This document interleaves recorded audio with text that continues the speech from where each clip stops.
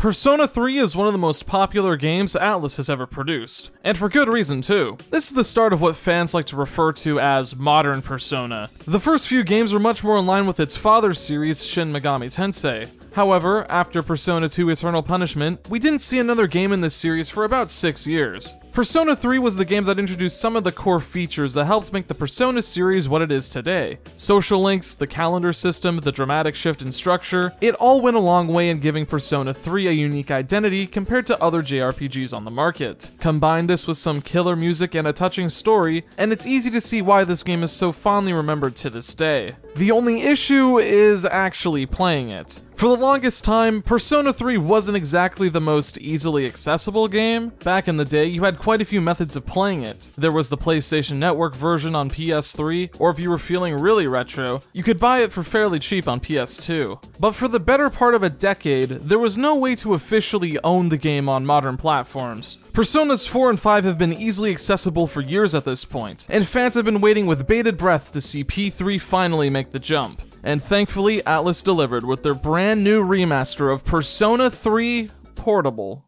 Oh boy, this is gonna be one of those videos, isn't it? So, the Persona 3 Remaster just released worldwide, and now that I've gotten the chance to sit down and play it, I figured I should take the time to quickly express my thoughts. And oh boy, do I got some things to say about this one. Persona 3 Portable's remaster is very disappointing. Not quite on the same level as Nocturne HD, but it comes dangerously close at points.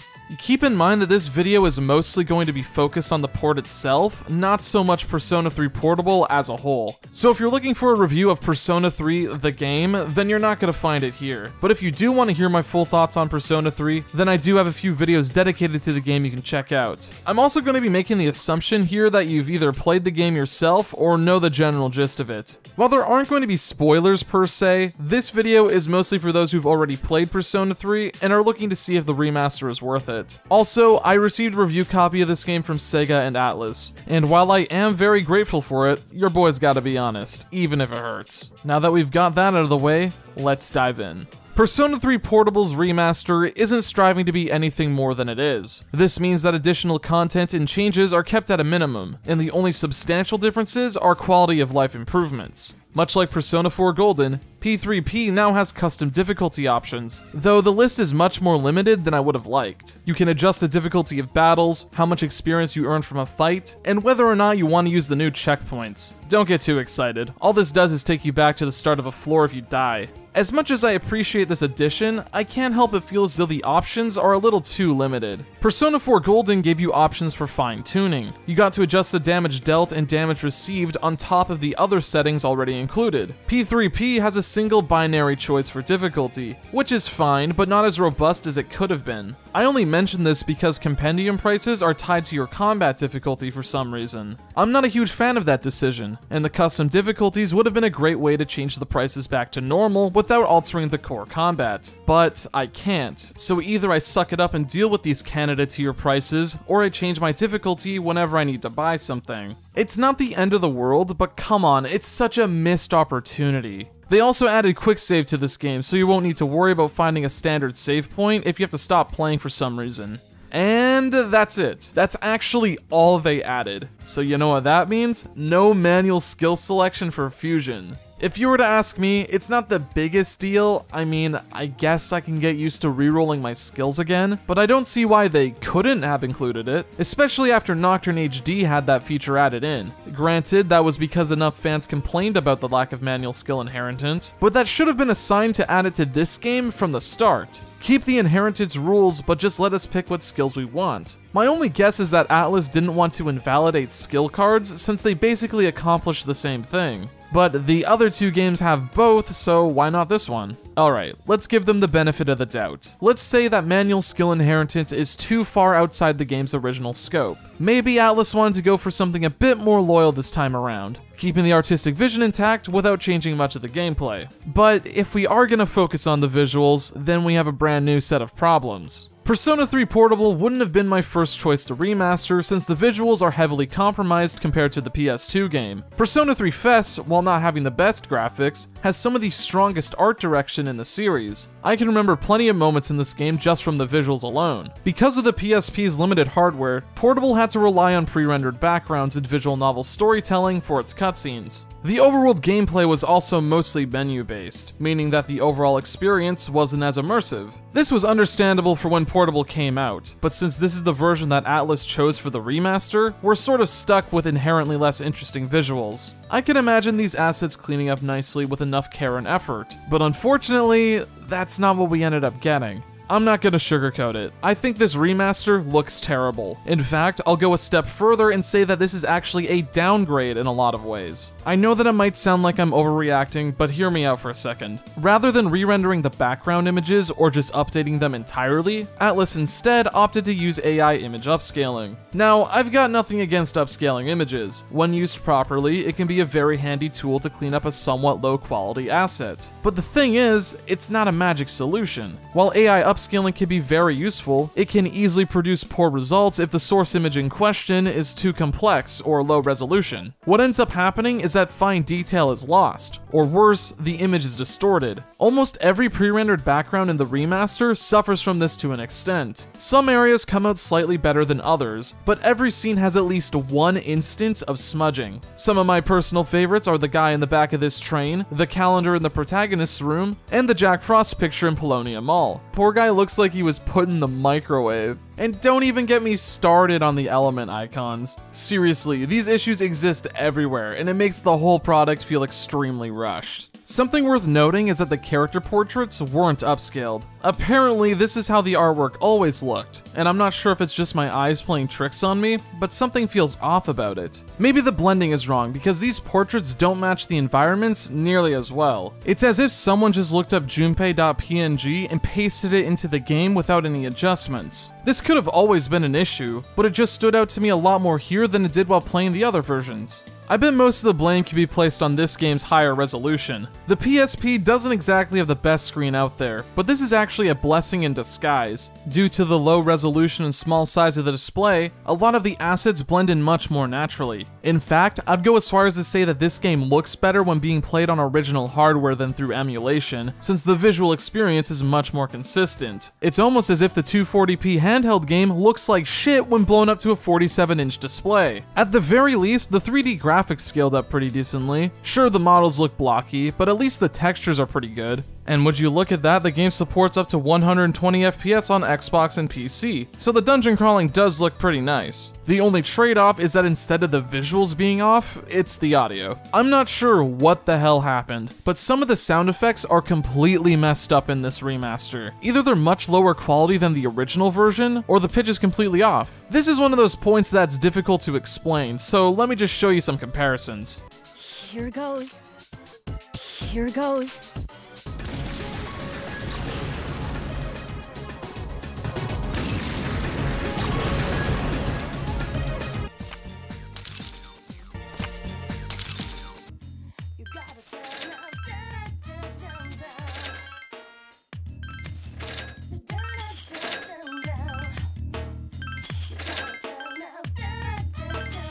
See what I mean? It just sounds off, and I'm not sure what caused this. Even if the sounds were as good as the PSP version, it sucks that they didn't take the time to update them to the higher quality FES sounds. A PSP UMD can only hold about 1.8 gigs max, so for P3P to fit on the thing, the voice acting and music needed to take a hit. I get that this is more so a complaint towards the original version of the game than the remaster, but I still think that this is a huge missed opportunity, and honestly, that's the best way to summarize this remaster. But hey, at least it's only $20. What a joke. Throughout my playtime with this remaster, I just couldn't shake the thought that I wish Atlus ported the PS2 version instead. I'm not some diehard Portable hater or anything, but I think that FES is just a better way to experience the game. Plus, it probably would have cleaned up way nicer too.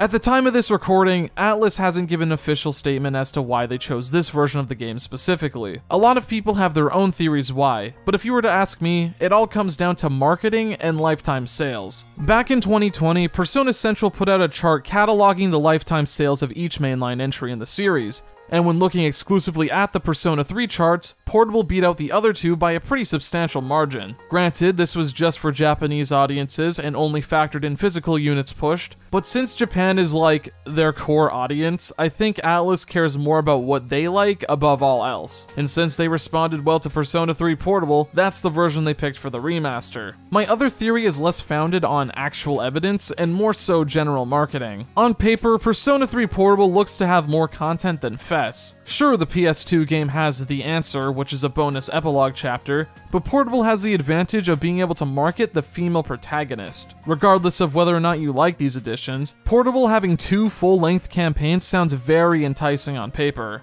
Keep in mind that this is all just speculation on my end, but I find this to be a lot more plausible than some of the theories I've seen online. Some people genuinely believe that because Portable got the remaster, that this basically confirms that a full Persona 3 remake is in the works, which to me comes off as cope. When you think about it, doesn't the fact that this remaster exists at all kind of go against the remake idea? Why would they bother to remake a game that they just ported? It doesn't come off as a smart business move if you ask me. Then again, porting the inferior handheld game instead of the main console game is also a bad move, so what do I know? I've had a lot of people ask me in the past why I'm so hard on the quality of these remasters. Believe it or not, I've even received a few comments saying that my expectations for these things are too high. The answer is honestly pretty simple. I'm someone who has immediate access to these games on multiple platforms. If I feel like playing Persona 3, then I have multiple methods of doing so, whether that be on the PS2, PS3, PSP, or through emulation on PC. Because of this, I feel as though these remasters of old games have a lot more to prove. If you want me to buy a game that I already own, then I think more needs to be done to justify it. These ports and remasters are getting there. Adding custom difficulty to Persona 3? Good idea. Adding manual skill select to Nocturne HD? Awesome. But the thing is, with every small step forward taken with these releases, they take a massive step back pretty much everywhere else. I guess it's good that the game is now available on modern platforms, but is that really something to congratulate them on? Oh man, look at those achievements, and Steam trading cards that didn't drop for a few days after launch. At least I can buy a PNG to slap on my profile. When the nicest thing I have to say about the Persona 3 Portable Remaster is that it's only $20, then I don't think it bodes all too well. The most disappointing part about this situation to me is that there are plenty of people whose first experience with Persona 3 is going to be with this remaster. Look,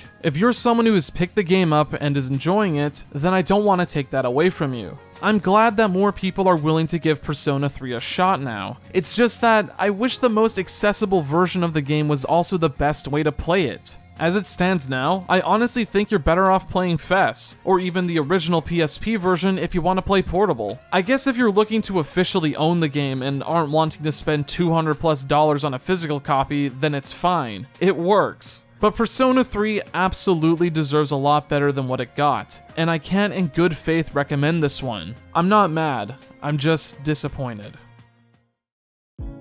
Hey everyone, thanks for watching. I'd like to give a special shout out to all of my channel supporters whose names are on screen now. It's because of these lovely people that I'm able to make videos at the pace I do currently. These videos take a while to make, so if you're at all interested in helping out and donating, you can do so through my Patreon or channel memberships. I have a few things I can offer in return, such as early video access, a special Discord role, and even some behind the scenes content on occasion. Every donation helps, and if the rewards I mentioned sound interesting to you, then you can find out more by following the links in the description. Sorry that I'm pretty much whispering right now. It's almost 6 AM as I record this, and I'm so tired right now. I usually stay up longer than I should working on these projects, but hey, work is work, and I don't mind it. Anyways, the next video is either going to be on DMC or Strange Journey. I haven't quite decided which one I want to do first, but I'm personally leaning more towards a DMC video since Persona has been dominating the channel lately. It's always good to spice things up every once in a while. As always, if you want to stay up to date with future videos, follow my Twitter and join my Discord server. Both will be linked in the description. Once again, I'd like to thank you all so much for watching, and I hope to see you all next time.